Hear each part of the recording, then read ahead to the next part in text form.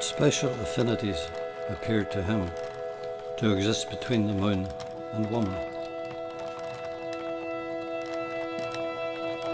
Her antiquity in preceding and surviving successive Tellurian generations, her nocturnal predominance, her satellitic dependence, her luminary reflection, her constancy under all her phases, rising and setting by her appointed times, waxing and waning. The forced invariability of her aspect, her indeterminate response to inaffirmative interrogation,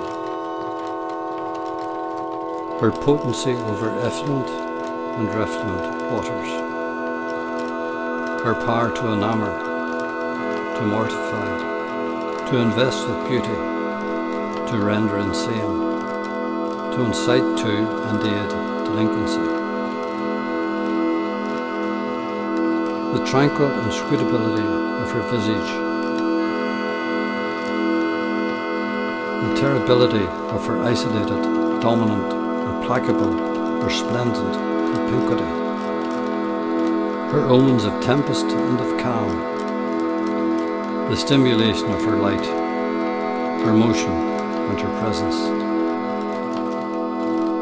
the admonition of her craters, her arid seas, her silence, her splendour when visible, her attraction when invisible.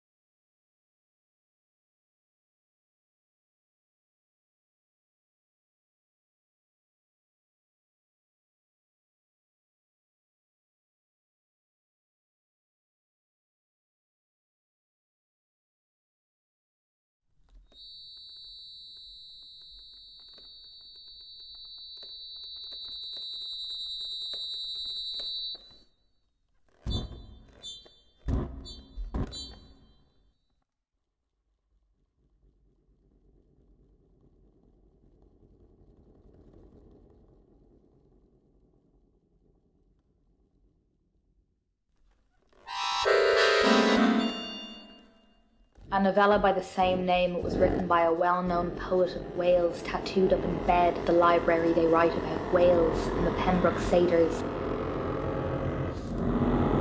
They live in the mountains near Whirl Wonderland.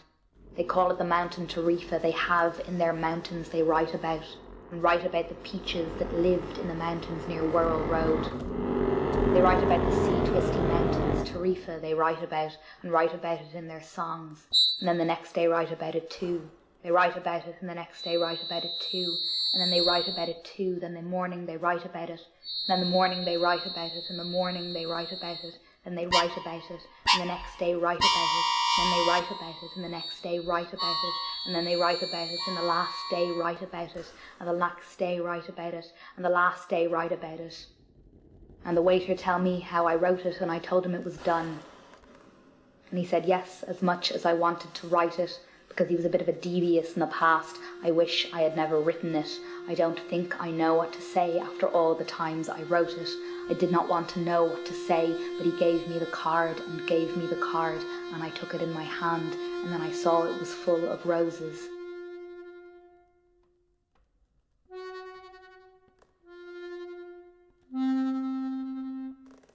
I wish I had a rose on the side of my face.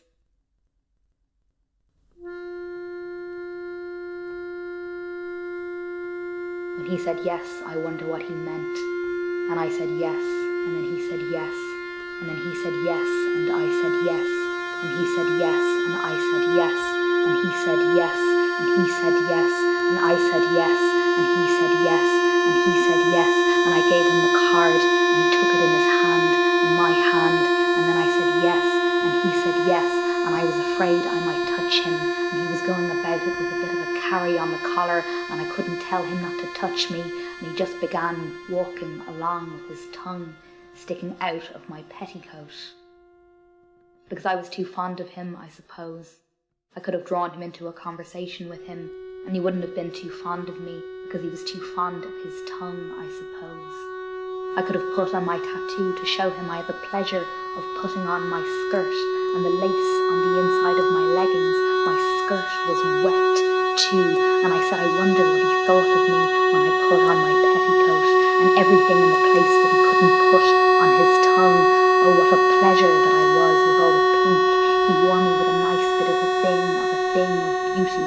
Oh yes, yes, that he was, and I was just a wild of a thing of a beauty, as him, I suppose he was a bit of a wild of a thing of a beauty too. Oh, I suppose he couldn't stand up to me in the street.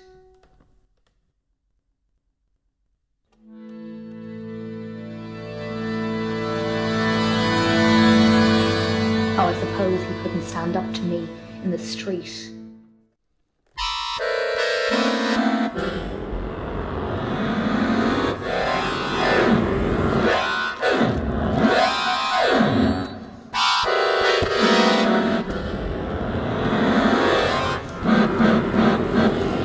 He couldn't stand up to me in the street.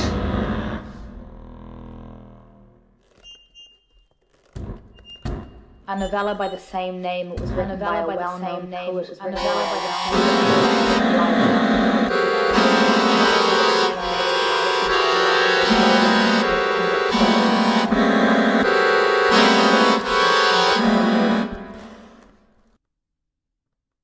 He was always asking me to draw him in with his eyes and tongue sticking out of me, and the way he tells us to be tootish with our tongues. And he is a very intelligent person, I suppose. I wonder what he thinks of me and the way he treats me. I hate to give him his shoes. It seems that way he's always wearing them. I hate to give him my clothes.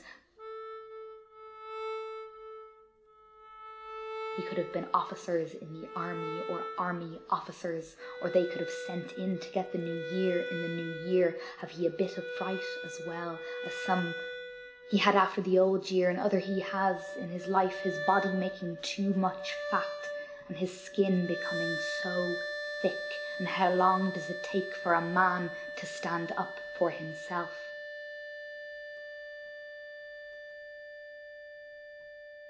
And how long does it take for a man to stand up for himself?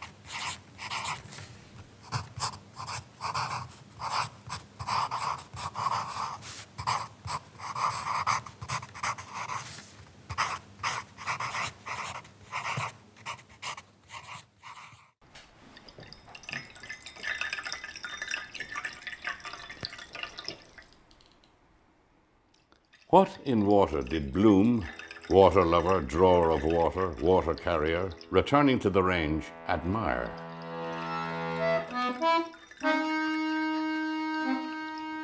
Its universality, its democratic equality and constancy to its nature in seeking its own level, its vastness in the ocean of Mercator's projection, its unplumbed profundity in the Sundam Trench of the Pacific exceeding 8,000 fathoms, the restlessness of its waves and surface particles, visiting in turn all points of its seaboard, the independence of its units, the variability of states of sea, its hydrostatic quiescence in calm, its hydrokinetic turgidity in neap and spring tides, its subsidence after devastation.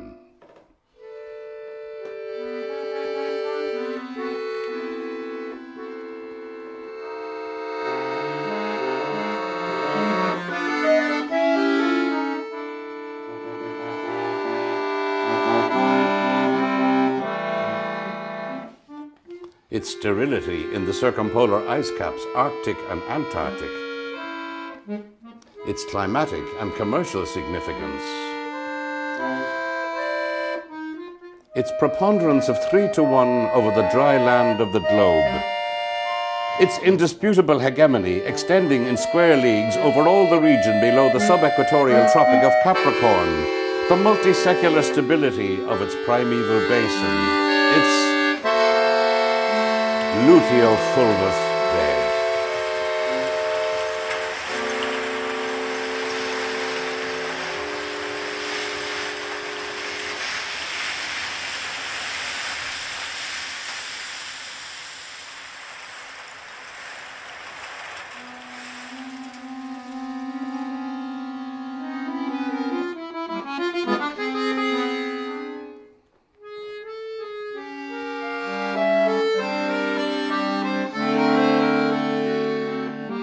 Its capacity to dissolve and hold in solution all soluble substances, including millions of tons of the most precious metals.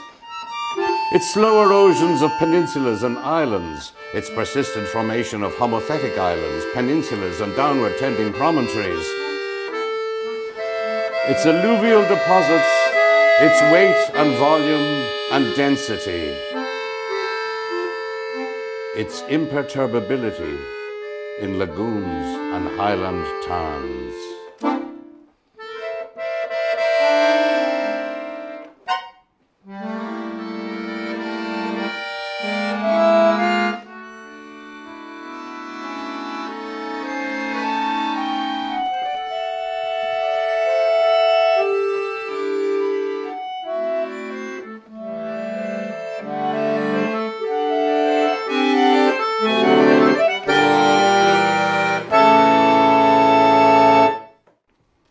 Its gradation of colours in the torrid and temperate and frigid zones, its vehicular ramifications in continental lake-contained streams and confluent ocean-flowing rivers with their tributaries and transoceanic currents, Gulf Stream, north and south equatorial courses, its violence in seaquakes, waterspouts, artesian wells, eruptions, torrents, eddies, freshets, spates, groundswells, watersheds, water partings, geysers, cataracts, whirlpools, maelstroms, inundations, deluges, cloudbursts. Its vast, circumterrestrial, horizontal curve.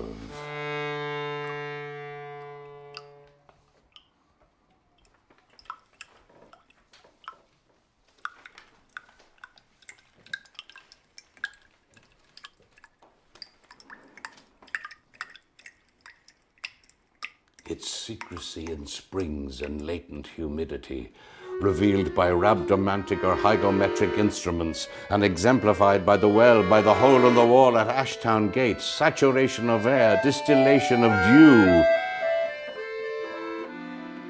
The simplicity of its composition, 2 constituent parts of hydrogen with 1 constituent part of oxygen, its healing virtues, its buoyancy in the waters of the Dead Sea. its persevering penetrativeness in runnels, gullies, inadequate dams, leaks on shipboard, its properties for cleansing, quenching thirst and fire, nourishing vegetation, its infallibility as paradigm and paragon.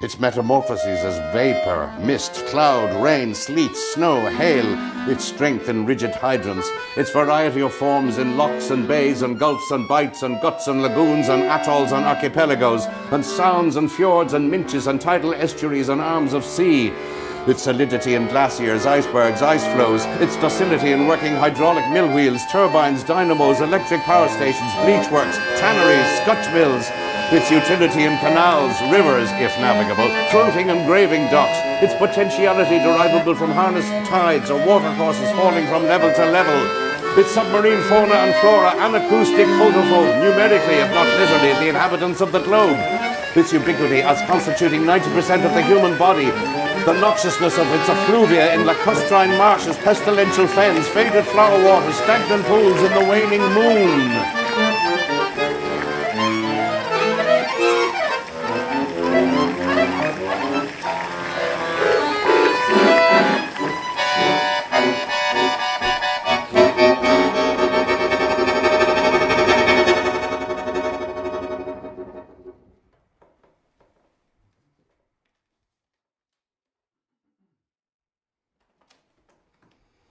What concomitant phenomenon took place in the vessel of liquid by the agency of fire?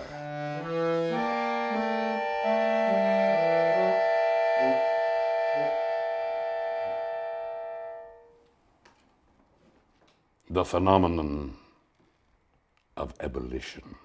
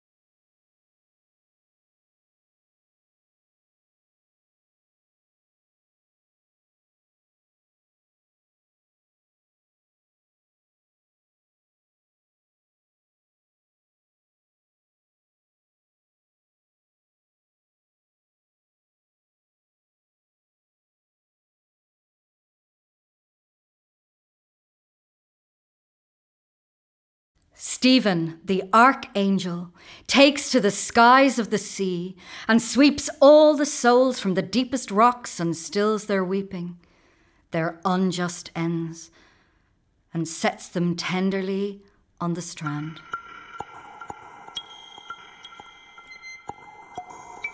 To coo, song-like, coo, comfort song, like song, chickbirds, choke like drowning, coo, see chickbirds, and sing song comfort to each other until the choke of their drowning is no more.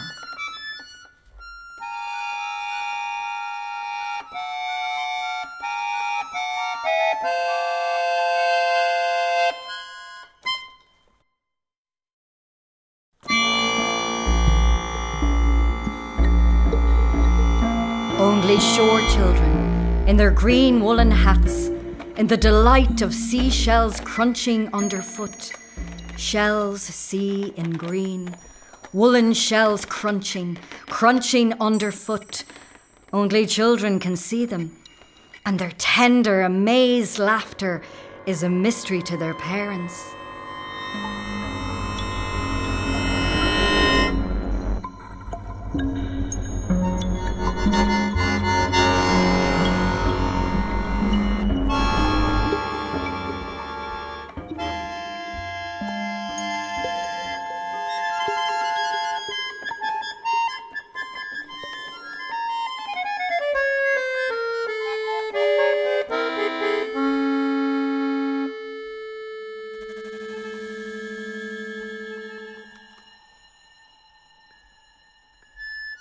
All houses are made from light, all drawn.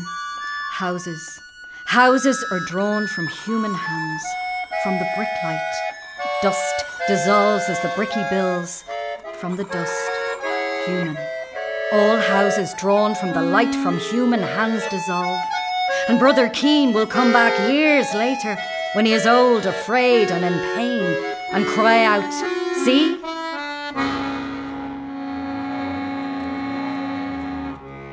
And his windows will wink, and his facades shimmy seduce, and his slates get blown upright in the strongest winds from the east, just as the lover he came home to each built day comforted him by ruffling his hair.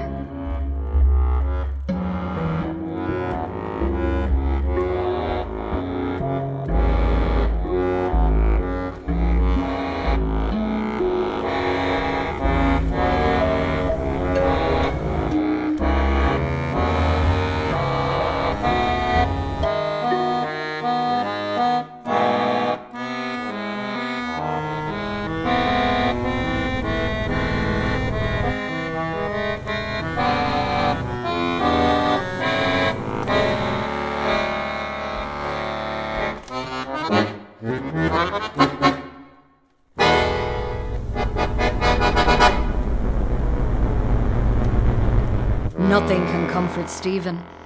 He has become the sea, and storms are his wings. The shattered heart who witnesses the sinking of the innocent in a great ship, a woolen doll floating on the surface of the December sea, the light as fluorescent as the flesh of houses.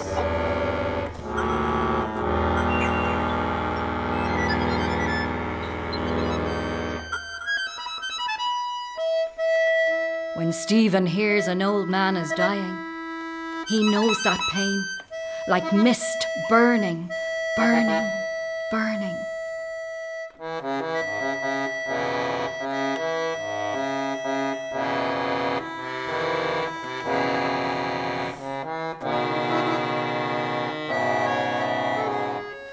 Burning from the surface of the bay on a day no one could have imagined could be this hot. Aren't angels in agony as long as we are? The houses are long drowned when Stephen leaves the shore. But he is legend rain every Bloomsday. He is light following a dark shower of pollen, of blood, of sea spray.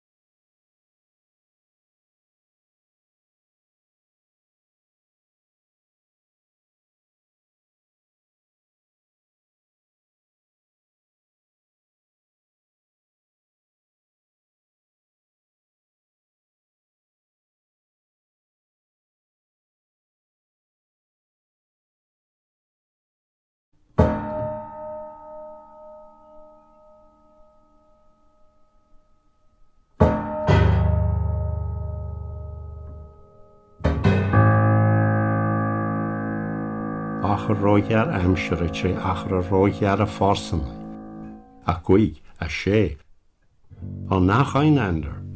Gebacht, agus as ischen, modulach da hachantanas a clinchenach dem. Fascal da huli.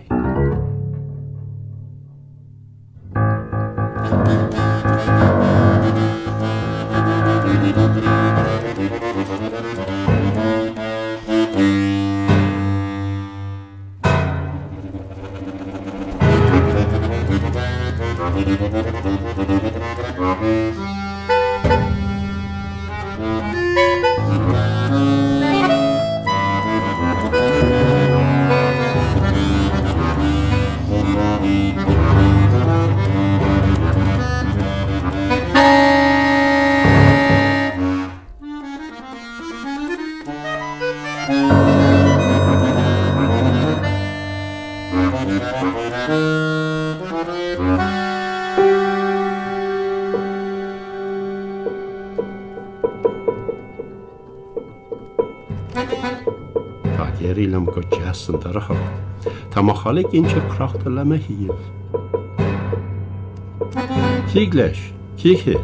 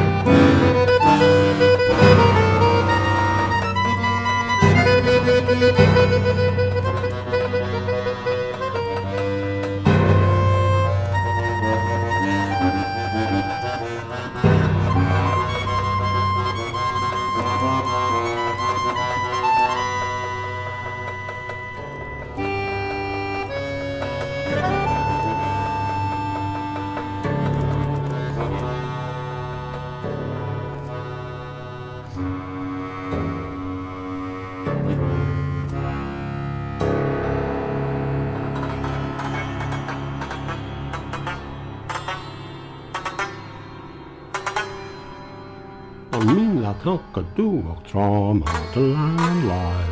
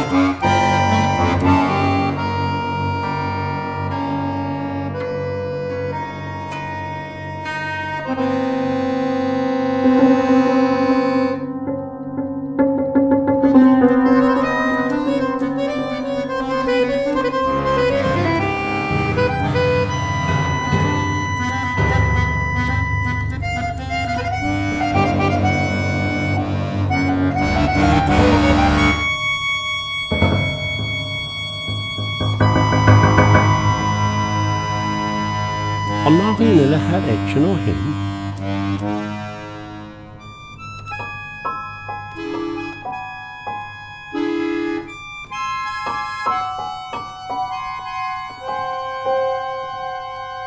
Basta.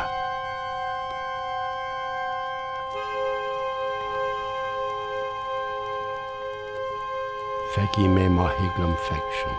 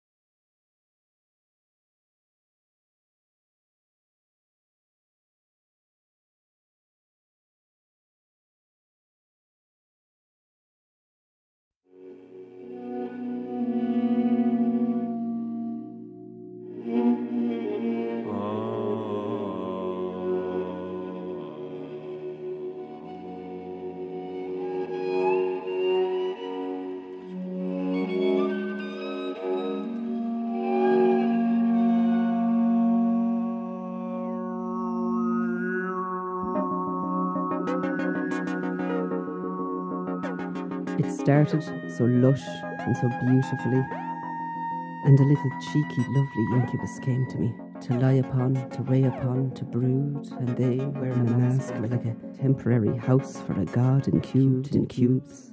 Little cute cubes, isolated cubes, on my chest, but I wasn't paralysed, no. Free to be enamoured, I was in the privacy of a dream about movement and healing, and this little oddball with a mask hiding and revealing their nature all at the same time. And no, it's not a sex, not exactly, not inwardly anywho, not for those incubed in the private lover's carriage, the hearse, the confession box, the dream, no, not, but outwardly, for the voyeurs, maybe. For hunting eagles that only look downwards in search of what they already know to exist, where what they know exists. And I dreamed I was her, Penelope, and she was a healer who healed with colours. Black is the colour. This isn't a stream, no, not a river, no, but it's a rant. Yeah, this is just a rant.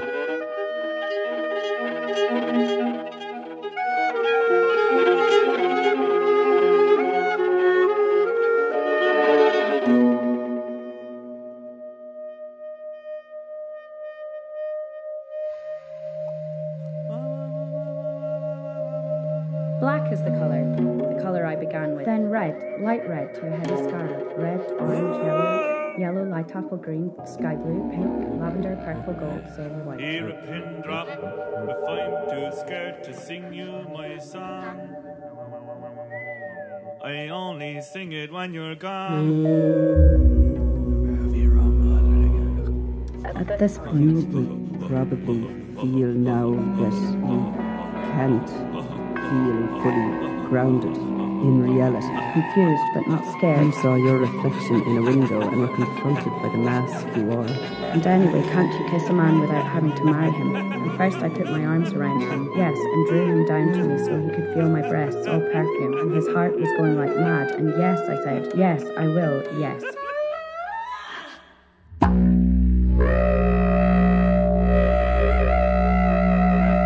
I love the sun on my face. I love diving into the sea, fingers first, mine in your mouth.